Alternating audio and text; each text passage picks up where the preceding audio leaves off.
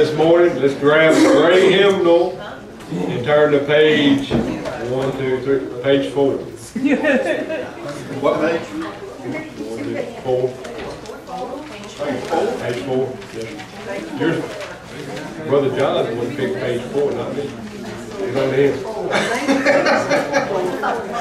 Page 4. Can we everybody stand, please? Page 4. The gray hymnal.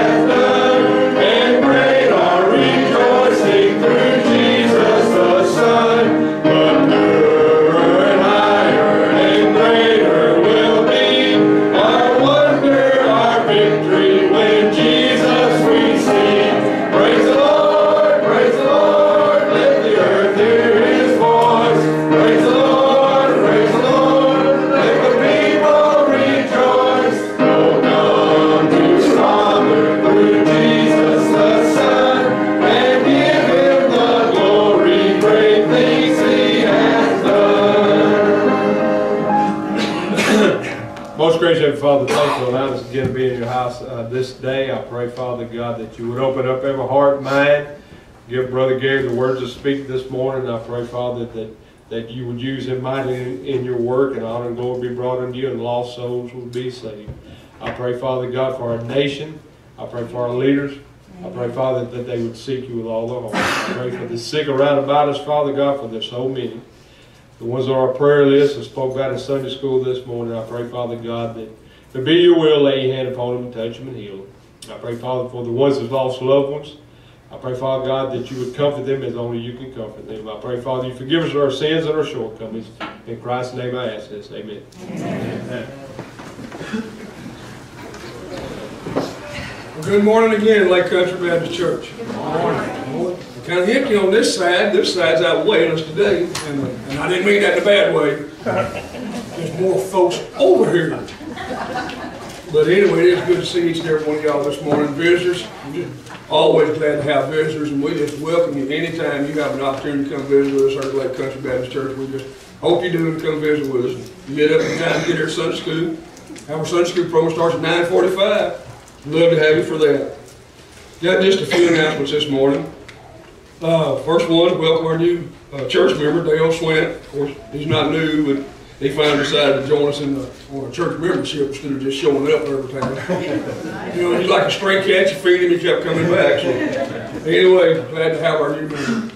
He's an old classmate, and really enjoy being in church with him. Building and grounds meeting today at 4 o'clock.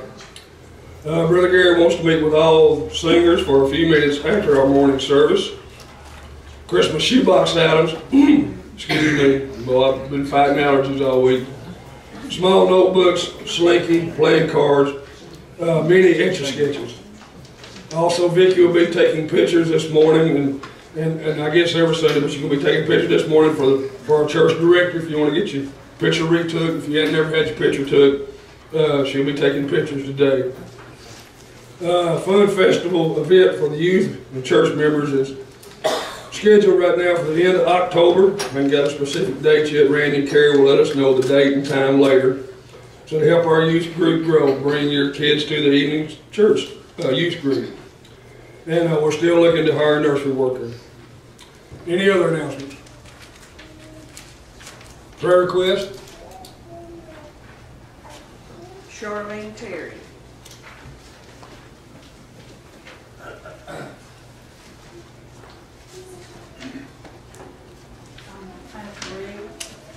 Judy Tolan. Brenda Payne. And Dale Williams. And Patty's going back next month for another complete scan of her body, and y'all pray that everything is okay, and you're going to do a scan of the brain and all, and pray that it's not metastasized anywhere else. Keep Sherry and Gary Brandon. Sherry's been sick all week. You know, Gary, he's been pushing it. He's sore.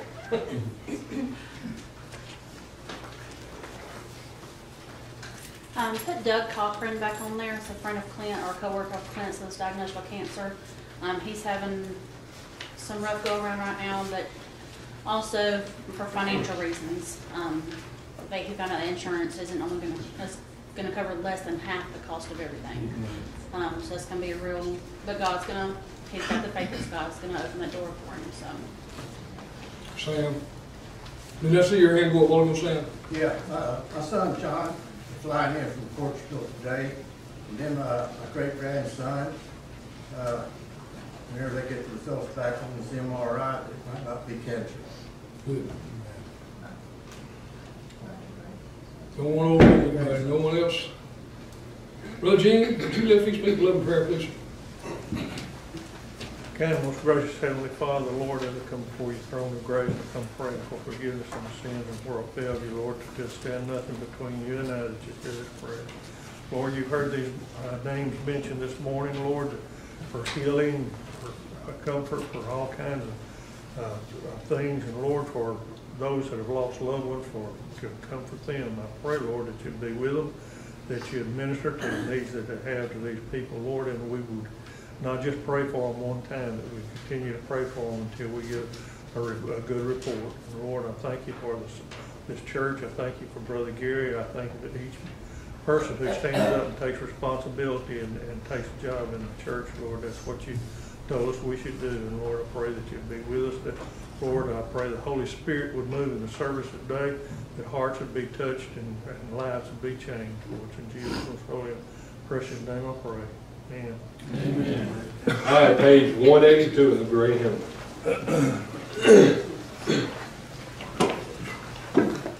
Carry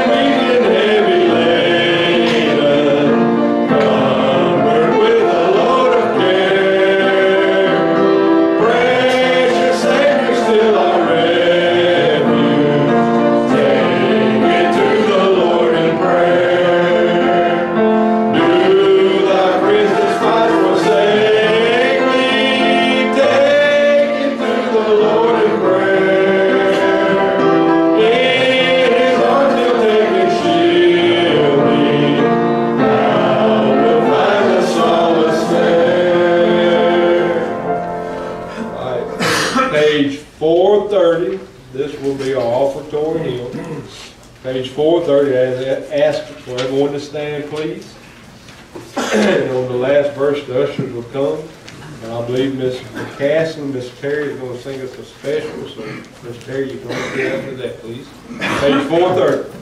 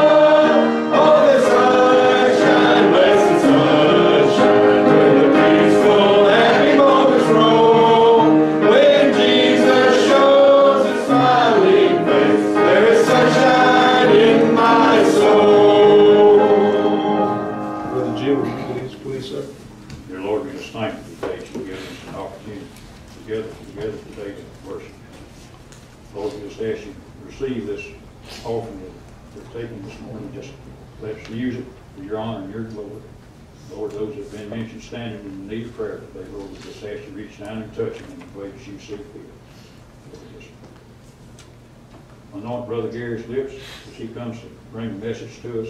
Lord, just open our hearts that we receive what you have for us to give him the words that edify you in everything. We ask this thing in your name.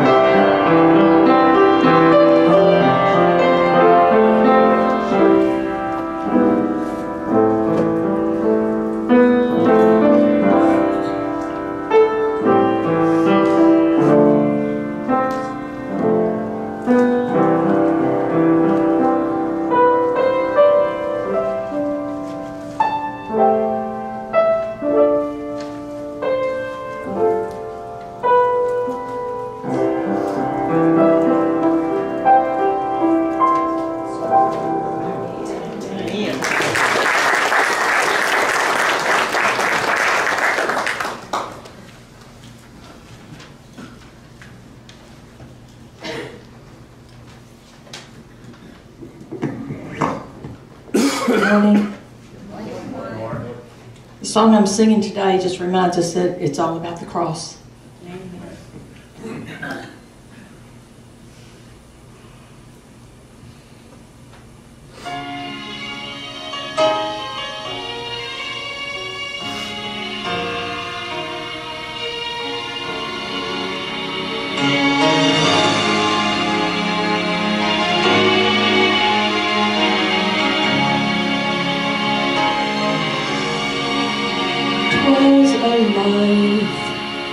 Filled with aimless desperation,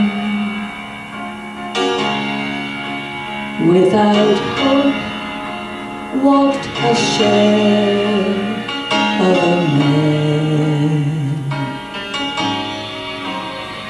Then a hand with nail scars stretched outward,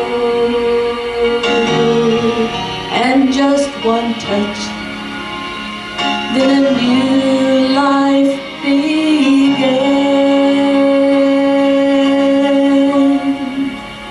And the old rugged cross made the difference in a life bound for heartache and defeat. I will praise Him forever and ever, for the cross made the difference for me.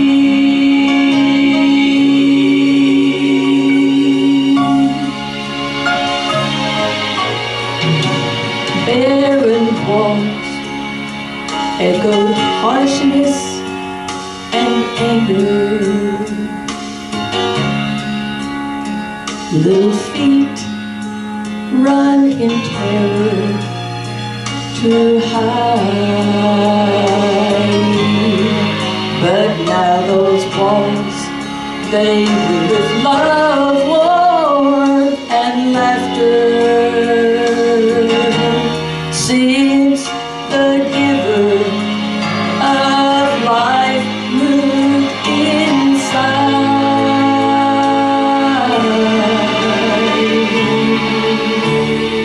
There's a room that's filled with sad, gloomy faces. No hope. Death has wrapped them in gloom.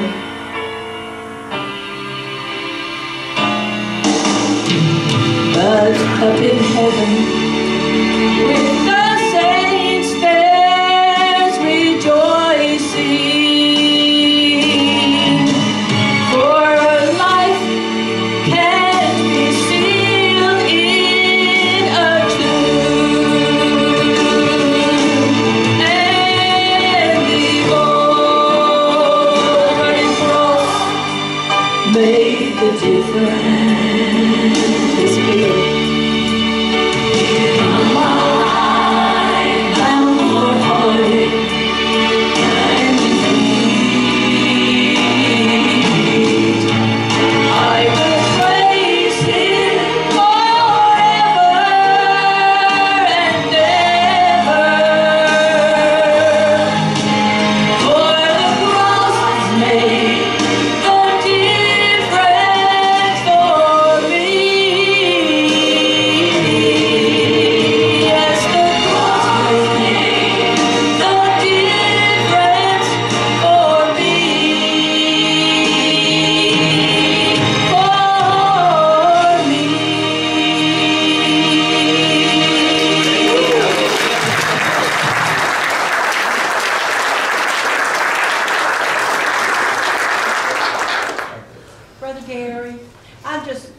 I'm just so full of the Holy Spirit this morning.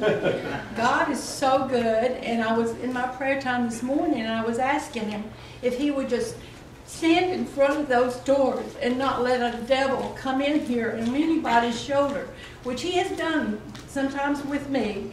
I would be mad at something, or, you know, or just life is hard.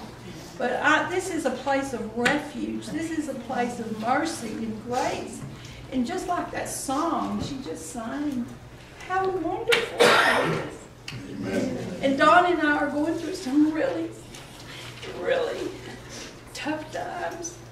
But this is our refuge. Y'all are our family. And I'm so proud of you. And God has done that. He has given y'all to us at this time. How gracious and how great is our Lord. Thank you, Jesus. Amen. Amen. Amen. Thank you, sister. Well, praise the Lord, everyone. The Lord is here this morning. Can you feel His Spirit? Can you feel His presence? He's here to be praised, to be honored, to be worshiped. He's here for us to confess to. He's here for us to pour our hearts out to. He's here for us to become one with Him. Amen? And that's what our desire should be. If you have your Bibles, would you please turn to 2 Corinthians chapter 7. Be reading verses 9 through 16. We're going to be talking to you this morning about godly sorrow. How many of you like to be sorrowful? I didn't see a single hand go up that time. Amen. When you ask the question, you never know sometimes. We don't like to be sorrowful, do we? But there's some sorrow that brings good. There's some sorrow that has a great reward when we yield ourselves to that sorrow and do what is said. And godly sorrow is one of those things that we don't like to experience, but it's something we have to address because we're sinners. Amen? And so if you have your Bibles, 2 Corinthians chapter 7, 9 through 16. Now I rejoice, not that you were made sorry, but that you sorrowed to repentance. For you were made sorry after a godly manner, that you might receive damage by us in nothing. For godly sorrow, now y'all listen to this, worketh repentance to salvation, not to be repented of. But the sorrow of the world worketh death. For behold, this selfsame thing that you sorrowed after a godly sort, what carefulness it wrought in you, yea, what clearing of yourselves, yea, what indignation, yea, what fear, yea, what vehement desire, yea, what zeal, yea, what revenge. And all things you have approved yourselves to be clear in this matter. Wherefore, though I wrote unto you, I did it not for this cause, that had done the wrong, nor for the cause that suffered wrong, but that our care for you in the sight of God might appear unto you. Therefore we were comforted in your comfort, yea, and exceedingly the more joyed. For the joy of Titus, because his spirit was refreshed by you all. For if I have boasted anything to him of you, I am not ashamed. But as we spake all things to you in truth, even so our boasting which I made before Titus is found a truth. And his inward affection is more abundant toward you, whilst he remembereth the obedience of you all, how with fear and trembling you received him. I rejoice, therefore, that I have confidence in you in all things. Father, thank you for your word. Help us, Lord, today, what godly sorrow really means to us all. In Jesus' name we pray. Amen. In these verses, Paul addresses this godly sorrow. He says that he rejoices because they were made sorry unto repentance. Amen. Repentance is something that the Lord allows us to do that we don't like to do. Amen. We don't like to be sorrowful. We don't like to be wrong. We don't like to admit that we're wrong. We don't like to admit guilt. We don't like to show that we're guilty. As a matter of fact, if we had our way, we'd just go around grinning all the time and nobody could ever see what's going on inside of us. Well, that's okay for me and you and others, but guess what? God sees inside of you. He knows what's there. He knows what's not supposed to be there. And he's made a way for us not to have to carry that guilt inside of us. Isn't that a beautiful thing that our God has done for us? And it makes me wonder sometimes why we have so much trouble doing this. Now, there is a vast difference between worldly sorrow and godly sorrow, and verse 10 clarifies that. It says, for godly sorrow worketh repentance to salvation, not to be repented of, but the sorrow of the world worketh to death. Amen. And so we don't need to be sorrowful like the world is sorrowful. You know how the world's sorrowful? They're sorry they got caught. And they only apologize when they benefit from it. God help the church and the people of God never to look at sorrow this way and to only be sorry because you got caught and because you're going to have to apologize to someone because you got caught, to save face. We're not here to save face. We're here to save our soul from hell. Amen. And God's given us a way to do that. And keeping our souls pure and clean before God is a gift that He gives us, and He gives us a way to do that. And we must rejoice when we're able to come to Him in this manner. Amen. And so this shows us what the difference between godly sorrow and worldly sorrow is. As Christians, we are filled with the Holy Ghost. Amen? Amen. Are you filled with the Holy Ghost today? Sister Berlin got up and said, I'm so full of the Spirit today. Praise God, we ought to all stand up every day of the week and rejoice that I'm full of the Holy Ghost. Amen. Amen. You better be full of the Holy Ghost, because if we are not, we are none of His. Let me give you that scripture. You know, I use these scriptures over and over. They're so important to us. Without the Spirit of God. Listen, Romans 8:9 says, but you are not in the flesh, but in the Spirit, if, there's a little pesky word, if so be that the Spirit of God dwells in you. Praise the Lord. When somebody says, I'm so full of the Spirit, you know what they're saying? Jesus is in me. Hallelujah. Amen. We ought to be glad to rejoice that. But He don't stop there. He said, now if any man have not the Spirit of God, he does not belong to God. Woo, I don't know how more blunt he could put it. If you don't have the Holy Ghost, you don't have God. Amen. So you need to remember these things. The Spirit of Christ that is in us knows the will of God and brings glory to the Son. That's the work of the Holy Spirit in us. Let me give you another scripture. John chapter 16. Verses 13 and 14, scriptures that I use very often, those of you who keep up with this. Howbeit, when He, the Spirit of truth, is come, He will guide you into all truth. For He shall not speak of Himself, but whatsoever He shall hear, that shall He speak. And He will show you things to come. Now, He's talking about the Holy Ghost. He shall glorify me. That's what Jesus said. Jesus said the Holy Ghost in you will glorify me. If you show Jesus glory, that's why you show Jesus glory. Because the Holy Ghost in you compels you to glorify our Savior, Jesus Christ. Amen? For He shall receive of mine, He shall receive from me, from Jesus Christ, and He will show it unto you. Now, not just the good things. Not just the things that Jesus is pleased with will He show you. He will also show you the things that the Lord Jesus is not pleased with. Amen. Amen. We don't have to worry about the things we do right for God. We got to worry about the things we do wrong before God. Those are the things that gets us in trouble. Amen. Amen. So the Spirit knows these things. Now, I want to make a bold statement right here, and I probably said this before. I'm going to say it again because it's so true. Listen to this. You cannot glorify Jesus while you're living in sin. Amen. Let me say that again. You cannot glorify Jesus Christ while you're living in sin.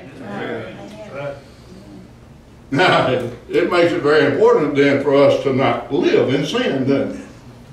Amen? Amen. It makes it very important. We cannot glorify. The Bible says in Proverbs chapter 14, verse 34, that sin is a reproach to any people. That includes Christian people. You believe that? Sin is a reproach because it brings reproach before God. And so, did you know that every person sins?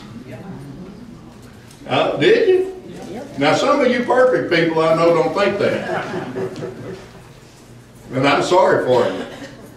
Amen?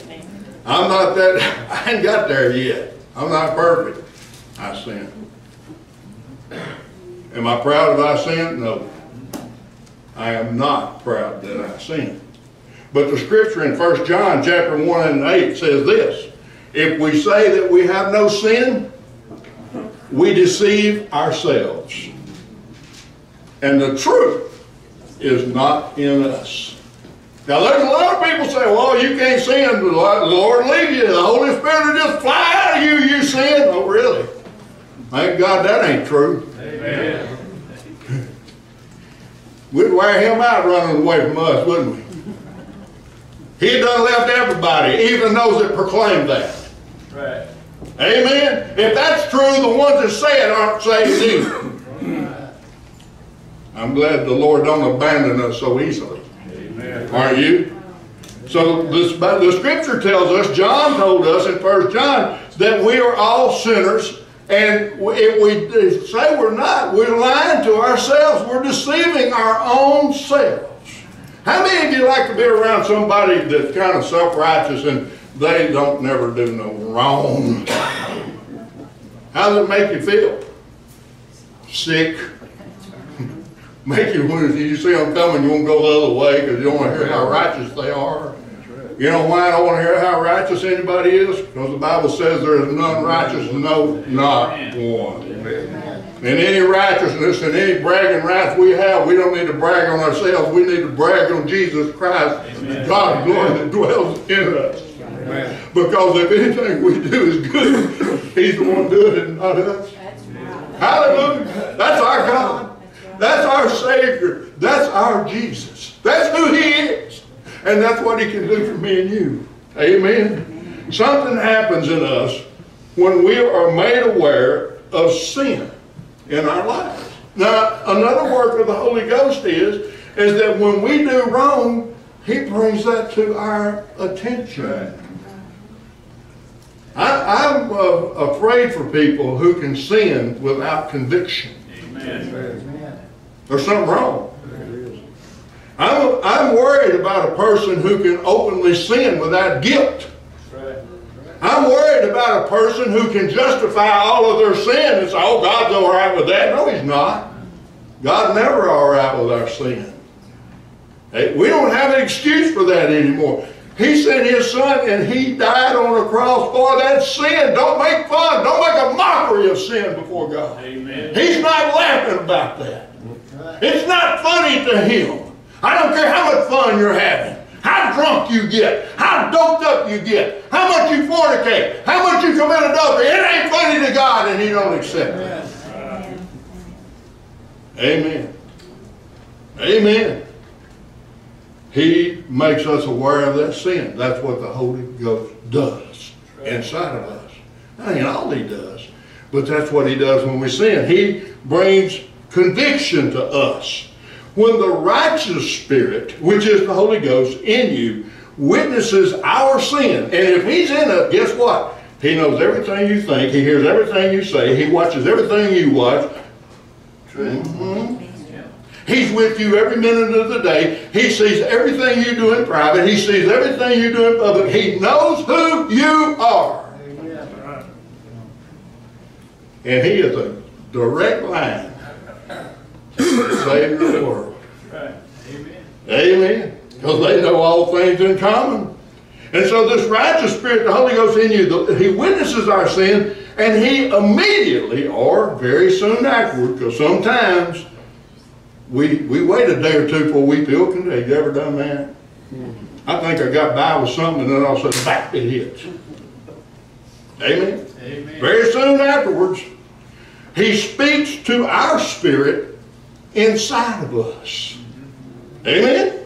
Think about this. You've got a spirit in there too. He don't kick you out. He comes in there with you. And then we recognize that we have sinned against God. And we should be ashamed because we have betrayed our Savior who loves us so much, who gave himself for us. And you know what the level of that shame is? Is how much you love him. If you love him more than anything else, it's a guilt you don't want to carry with you. It's a shame you don't want to feel. It's something you don't want. Amen? And so he's given us this way. He's given us the Holy Spirit that shows us what we have done wrong. We're supposed to glorify the Lord, not dishonor him in our sin. This awareness given by the Holy Ghost brings a thing called guilt. Paul calls it this, godly sorrow. Amen. Next time you feel that godly sorrow, think about this message. Think about this scripture. Think about who is causing that in your life. When you feel this guilt, this godly sorrow, it's not because he wants to jar you, to punish you, to beat you. You know what he wants to do? He wants you to confess that to him so he can forgive you for it. What a God. What a Savior. What a great love that he has for his children. Amen? Amen. It's godly sorrow. And we feel terrible because we have let Jesus. Have any of y'all ever felt terrible because you let Jesus down? Everybody just go like this. If you're saved, you felt this. Amen? Amen.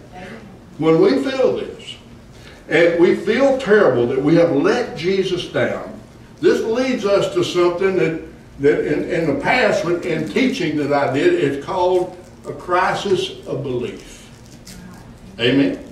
It causes a crisis inside of you. Nobody else can see it, but you can feel it. You know it's there. Something is not right. Your prayer won't get past that ceiling fan right there. Why? What's wrong? You have guilt. You have sin that you hadn't addressed before God yet. Amen? And in this crisis of belief, I'll call it, then you have to make up your mind, do I want to keep this sin hidden? Let me go ahead and add this. There's a lot of people walking around with hidden sin in their life. They think because nobody else knows about it, they can't see it, that it's okay. It's not. Hidden sin and sin that every other person's not aware of in your life is the most dangerous sin you can have in you. Amen. That's a sin where you think you've done nothing wrong. It's dangerous to feel that way. And so you got to make up your mind, do I want to hide this? I mean, after all, no one can see the turmoil that's going on inside of me. I can smile and put on the front. You ever done that while you were miserable? Huh? We all have, haven't we? You know what I'm talking about. Or do I want to yield my spirit to the Holy Spirit of God? See, because the Holy Spirit's not the one feeling the guilt. Your spirit is the one feeling the guilt. And look at Romans 8:16 says, the Spirit itself beareth witness with our spirit that we are the children of God. So our spirit must agree with the Holy Spirit of God. Do you think God is wrong when he makes you guilty? Is he wrong? No. Do you think the Holy Spirit is wrong when he brings a sin to your attention? No. But it is your cue in your carnal spirit, the spirit in you that God gave to you, to yield to the Holy Spirit and say, you're right. I'm wrong. I'm guilty. And allow the Spirit to lead you into confession before a holy, righteous, great, wonderful, forgiving God. Amen. Why do we make it so hard on ourselves? Why do I do it too? Why? It's a blessing to be able to confess and be forgiven. And it makes you feel so much gooder. I'm from Arkansas, you know. When we yield to the Holy Ghost, He leads us to confession of our sin before God. When we do this, look at what 1 John 1 and 9 says. Listen to it. If we confess our sins, He is faithful and just to forgive us our sins of all of our unrighteousness. Amen. And to cleanse us from that unrighteousness. That's what God will do for you. That's what He has promised to do for you. That's what Jesus Christ died for you to do.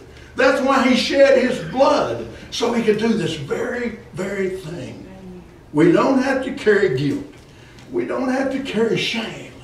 We don't have to carry hidden sins, because they're not hidden in reality. Amen. They're evident to God. And then He is faithful and just. This is how the blood of Jesus is applied to us. This is how His blood is poured out upon us. This is how we are made white as snow. This is how we are forgiven. 1 John 1 and 7 in that same scriptural text. But if we walk in the light as He is in the light, we have fellowship one with another. And the blood of Jesus Christ, His Son, will cleanse us from all sin. Amen. It's a promise. It's not made up. It's not fabricated. It's absolute truth. And the Holy Ghost leads you to this truth. The Holy Ghost leads you to this confession. The Holy Ghost makes you aware of the sin in your life and the guilt that you feel. And He's trying to draw you to Jesus Christ in a place of confession, that He can cleanse you. And let me tell you what, there ain't no better feeling in the whole wide world than to be clean before God. How many of you remember the time of your salvation? How many of you remember? I remember it so clearly. Me and my wife got saved the same night at the same altar. And I'll never forget the way I felt when I got down there. But I'll even never more forget how I felt when I got up from that altar. I felt clean. I felt holy. I felt saved. I felt filled with something I'd never experienced before. Jesus Christ. And it wasn't but a few days later where I sinned. And I felt something for the first time in my life, Brother Sam, that I've never felt before. I felt the conviction of the Holy Ghost inside of my body. And you know what I did? I got on my knees right then and I repented. I've never felt that before. And you know what? I knew, without a doubt, no one had to tell me that Jesus Christ lived in here. Hallelujah! Do you know that? Do you feel that? Do you know that kind of purity, that kind of righteousness, that kind of forgiveness? Do you know that? And when at that moment, when you repent, you get up, listen to me, holy, clean, acceptable, forgiven. Not because of anything you've done, but because of what Jesus has done for you and for me. Amen. God help us to know godly sorrow that leads to repentance. Paul knew the Corinthians were saved people. He knew that. He knew that they had done wrong, and they did not want to address that sin. He knew that the Holy Spirit would convict them because they were saved. He knew that because they were saved, at some point they would repent. That's what 2 Corinthians is about. 1 Corinthians is jumping on them for the sin. 2 Corinthians is rejoicing because they have repented before God. Hallelujah. If it happens to an individual, it will happen in a church. Amen. You want revival? Repent. Everybody. Amen. Get clean. And watch God, what He does. Amen. And he knew they were saved. And it didn't happen immediately. And it didn't happen all at one time. You know why? Because everybody don't have the same level of spiritual maturity as everybody else. Now we got to be careful when we start looking down our noses at brothers and sisters in Christ, because they don't know everything you know. Because they're not at the place that you are. Amen? Amen.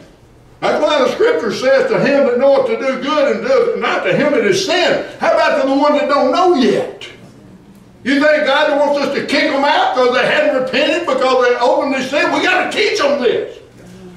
We got to show them who Jesus is. We got to show them who the Holy Ghost is. We got to show them what forgiveness looks like. We got to show them what confession looks like. That's why the altars need to always be filled with people who love Jesus Christ, so others will know.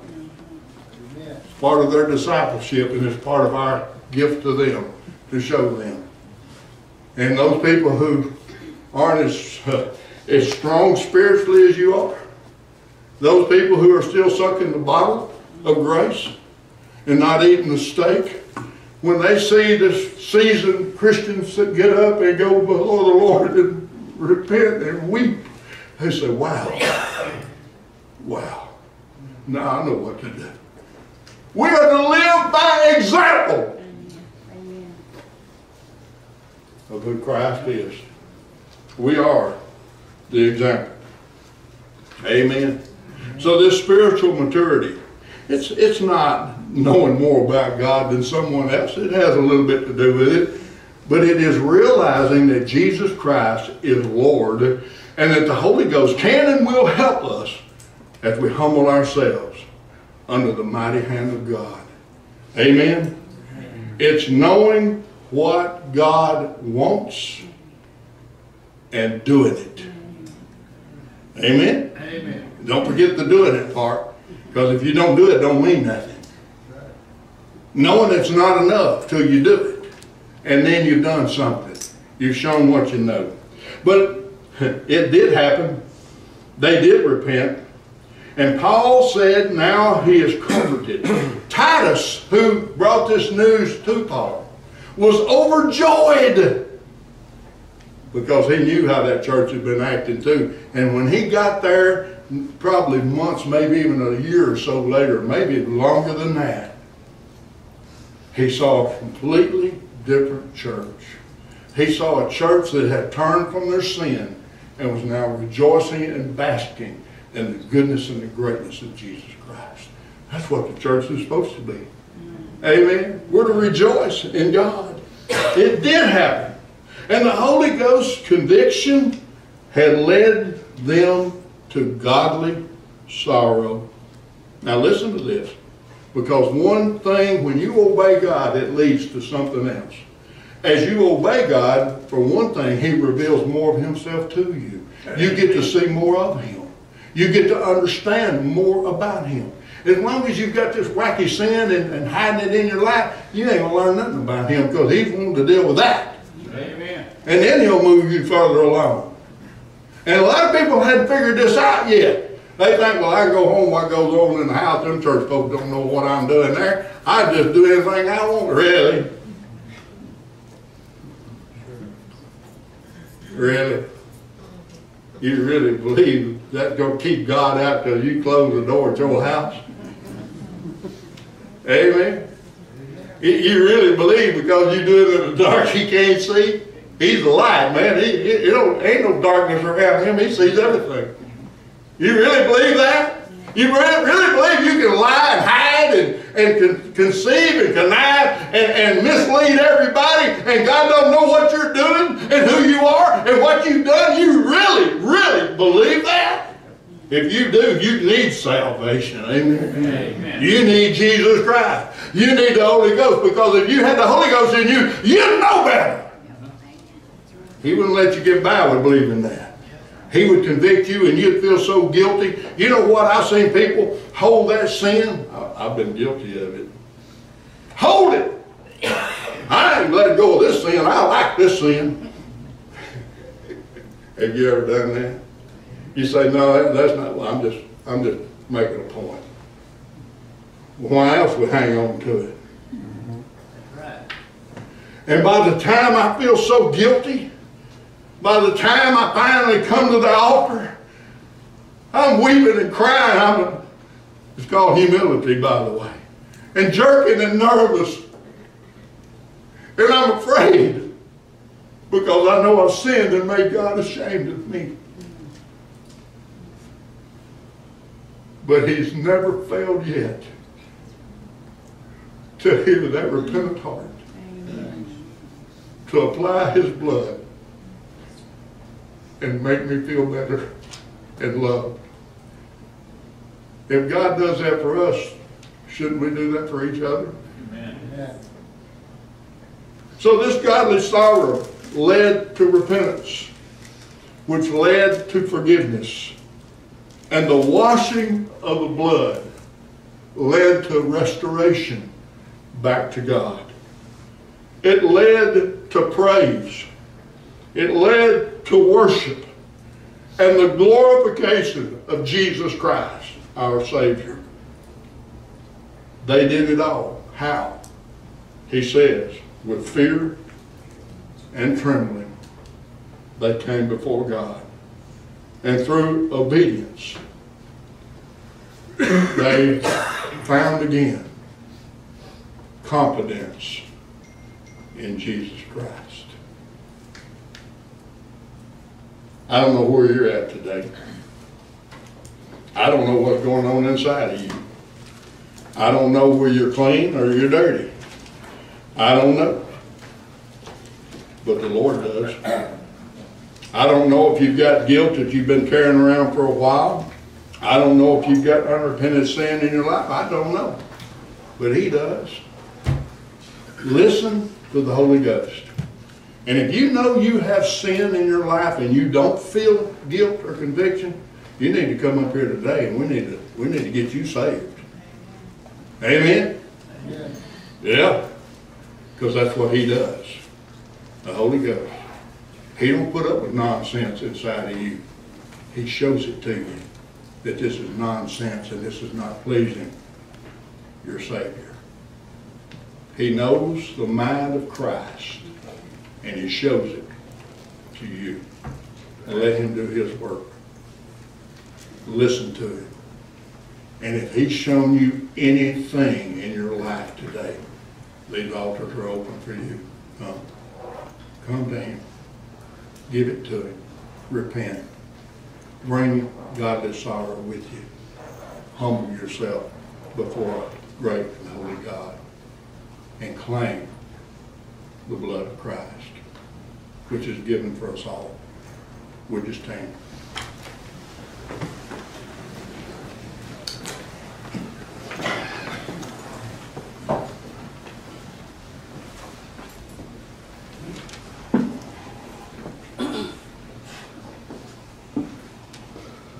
You know, one of the things I see most in the church is brothers and sisters get at odds with one another. It takes them forever to forgive, forever to get over. Maybe you need to just take somebody by the hand today and pray with them. Forgive them, cherish them, love them. Pray for them. Maybe you're here today and you know what I'm talking about this unrepentant sin that you have in your life. It can be a lot of things. It can be, man, I tell you what, if you look in the scripture, the list is endless. It can just be telling filthy jokes, cussing. It don't have to be some sexual perversion. Anything that you do to bring shame to Jesus is a sin.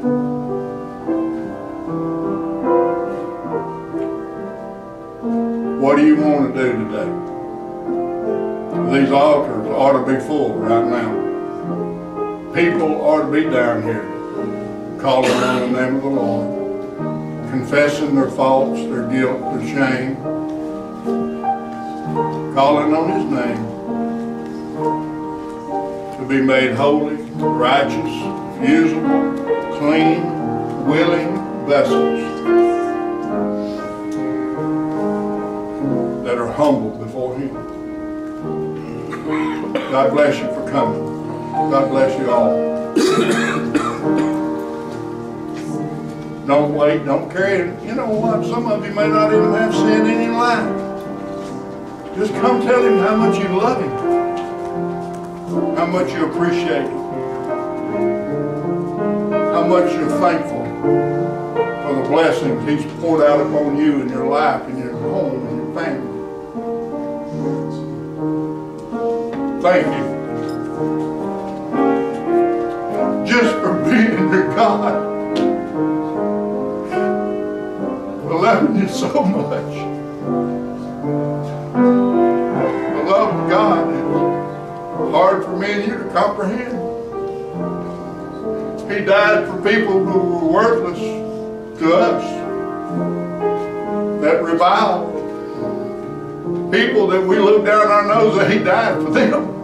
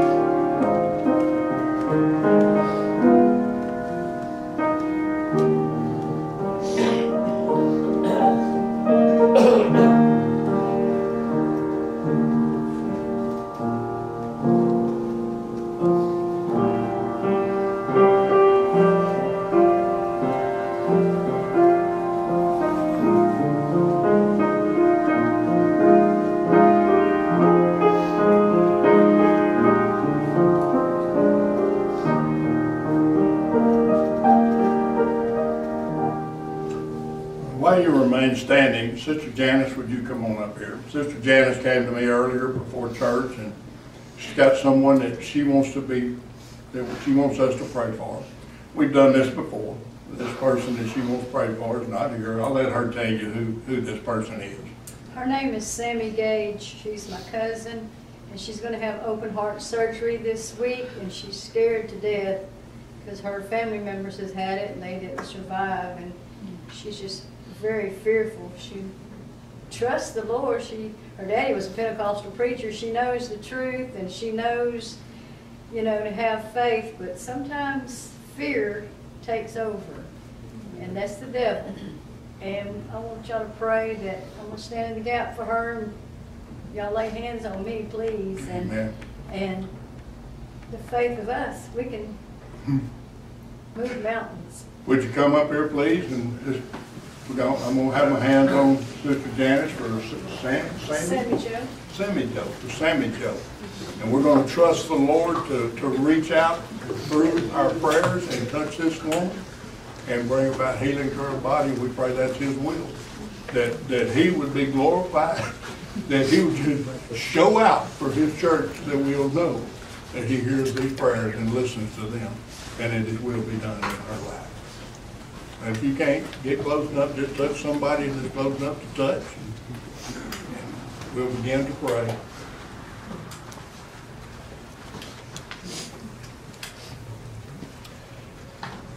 Lord Jesus, we come to you even now.